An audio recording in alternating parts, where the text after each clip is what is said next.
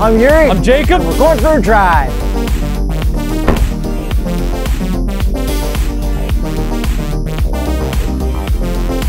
(2020) Toyota Prius Prime. Upgrade with technology package. And no launch control. No.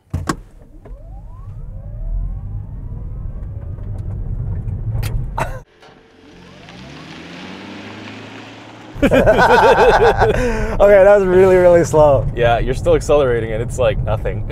So that was all EV, but let's get to the horsepower and torque. 121 horsepower, 105 pound-feet of torque from a 1.8 liter four-cylinder with a hybrid battery system. Okay, so it's a plug-in hybrid. How far can we go on just electric? About 40 kilometers. And then how far with electric and gas? Just over 1,000 kilometers. And how much is that in miles? I just flashed it up on the screen right now. It's actually a lot. It is quite a bit. And we previously reviewed this car in 2018. Some things have changed. I think we should tackle those things first. The number one thing is they say they have extending visors now. Okay, so let's test this out. 3, 2, 1.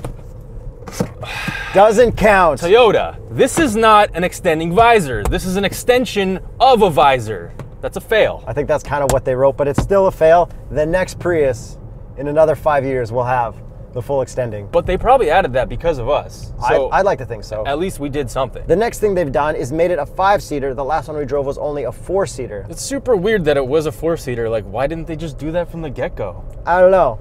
Battery stuff, I guess. But anyways, it's there now. And the next thing, which is the most amazing part, is we now have Apple CarPlay. Yes, we do. How about Android Auto? Oh, no, we don't. How about Amazon Alexa? Of course we've got Amazon Alexa in here. Why wouldn't we? This doesn't make any sense. Yeah, gotta order some more hand sanitizer. Alexa. No.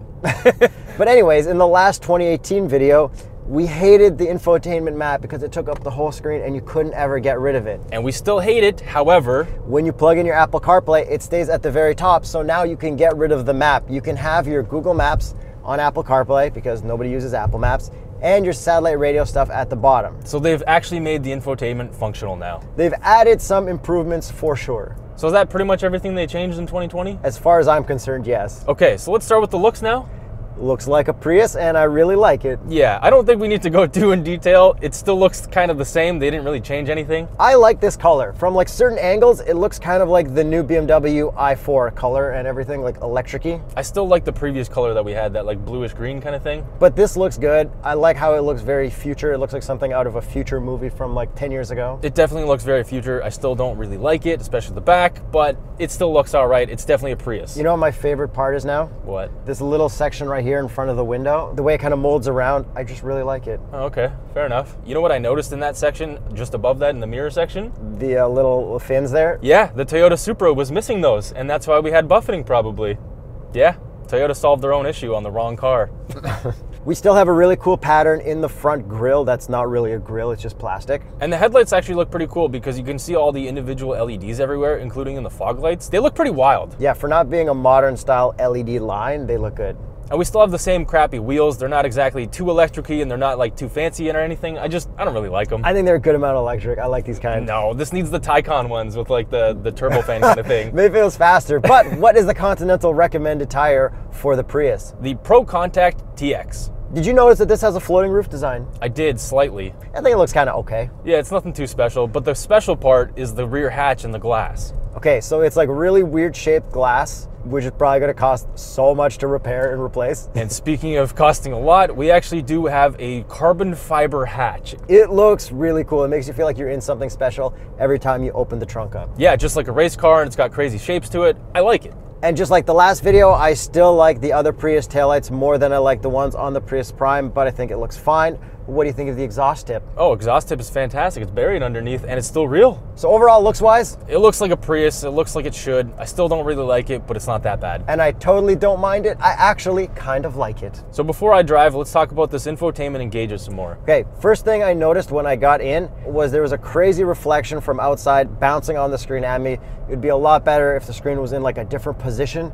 so there's less glare, even though it is a matte screen. And I still like the fact that it's not laggy at all. Any button that you press comes up quick. All the animations are quick. The energy monitor is pretty cool. So I do like this infotainment, but I don't like it overall in comparison to other infotainments. And then we still have touch buttons on the side. So it's just, there's a lot of touch. It's not the best. It's not like Tesla or anything like that. And then even when you use your satellite radio, Everything is so small, it's hard to see everything, and you can't rewind or anything like that. But you can display it below your Apple CarPlay now, like you said. Which is nice. And then we still have center gauges in the middle, which are still weird to get used to, but you can get used to them pretty quick. Yeah, it's still pretty cluttered, but you do get used to it, and you've got all the information up in your head-up display as well. You can see your EV meter and your speed and change all that stuff.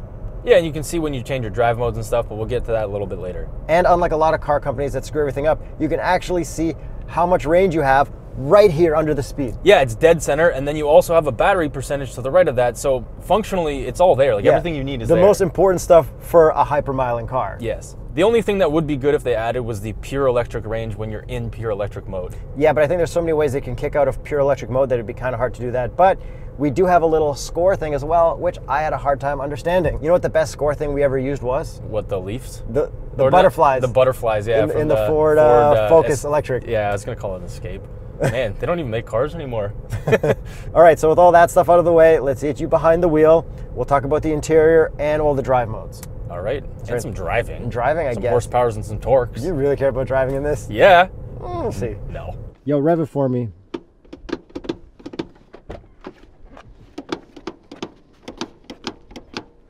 Full power, launch control. Brake boost.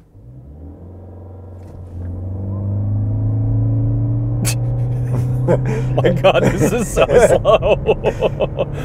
That was in power mode. It actually sounded like there was a launch control. I know, it really did. Like, is this a launch control? It's like the battery's charging. Okay, so we should probably get to these drive modes because there's a lot of them and it's kind of confusing. We have drive mode button, which goes from normal, eco, and power. And then we have HV EV mode as well. Yeah, so HV will prioritize the gas engine and the electric engine, and then the EV mode will put it in as much electric as possible. And the craziest part is, after reading the comments on our last video, is that this actually has a third function if you hold it. So if you hold the button down, it goes into charge mode. So when you let off, it'll help charge up the battery, because before we didn't know how to get that done. Yeah, and I love that they have that, and it's confusing because nobody knows that this button has a third function, but I'm glad that it has that function because it's really cool. And then we have an EV auto button to the right of that, which helps put you into electric mode more as well. And to be honest, that's probably the best mode for this car. The modes are kind of confusing. Lucky for us, our buddy Linus here did a couple videos on the 2017 Prius to help describe all those modes. Thanks, Linus.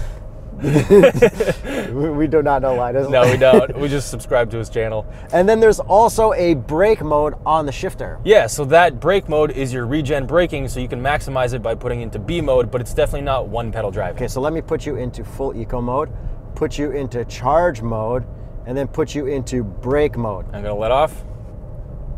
I mean, it's slowing down, but it's definitely not one pedal. But when you come to a complete stop and then you start going again, you can really hear everything kick in to start charging. So let's send this into cliche corner in power mode while also charging.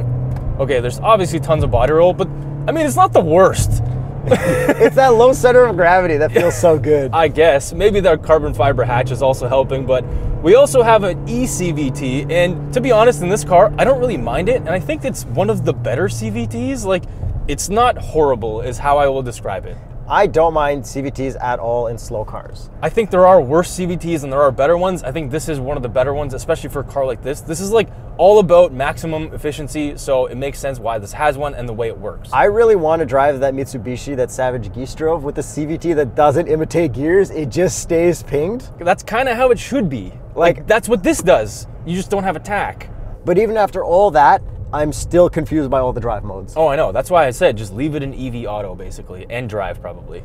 I say you just get in the car, put it into normal even. I still don't really know what they want me to do. Normal plus EV auto, because the third function is EV auto. So you see what I mean, people? We still can't come to a conclusion. Yeah, so let me just floor it while we're driving.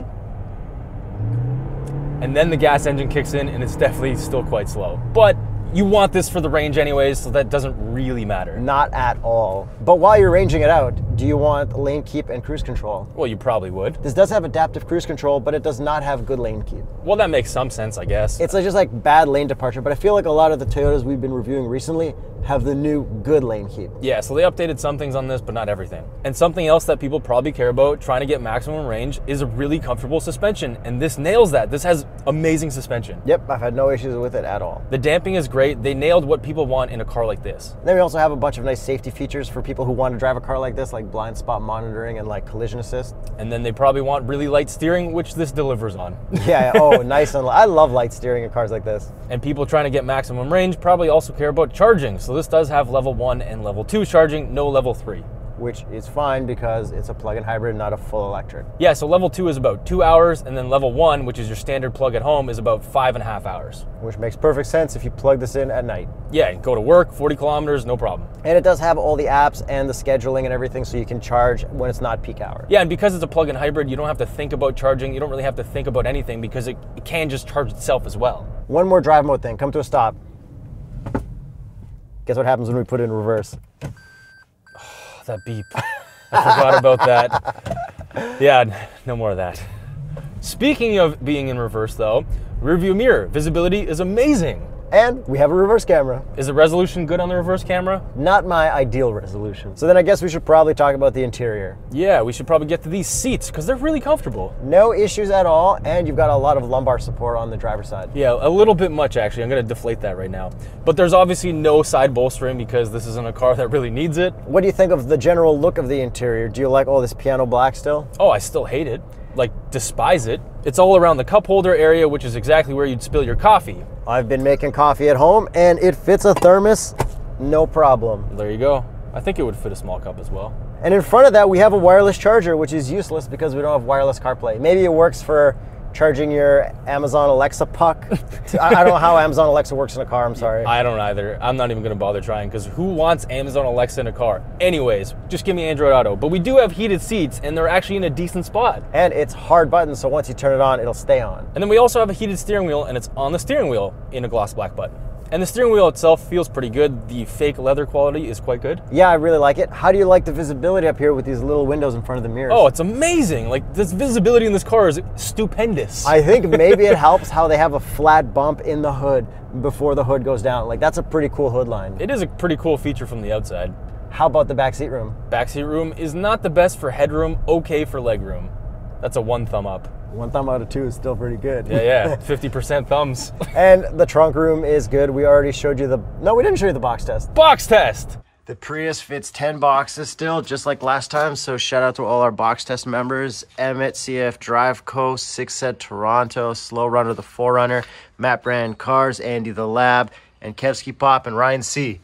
Get your own box on patreon.com/TheStraightPipes. And we have grocery bag hangers back there, which is awesome, and our little section for the charger at the very back. So that's it with the 2020 Prius Prime. Let's get to the price. Let's get to the price. Starts at $34,990 Canadian. and this one is $39,862. Pretty good price. But the problem is that the Hyundai Ioniq still exists, and I think we still both prefer that one. Yeah, everything in a Hyundai is kind of just better to use than in this Prius. Like, how much more did we like all the eco features in the Hyundai? We liked everything about the Hyundai more. Yeah, yeah, pretty much. Exactly. That's the thing. Not that this is a bad car, but we just liked the Hyundai more. So let us know what you think of the Prius Prime.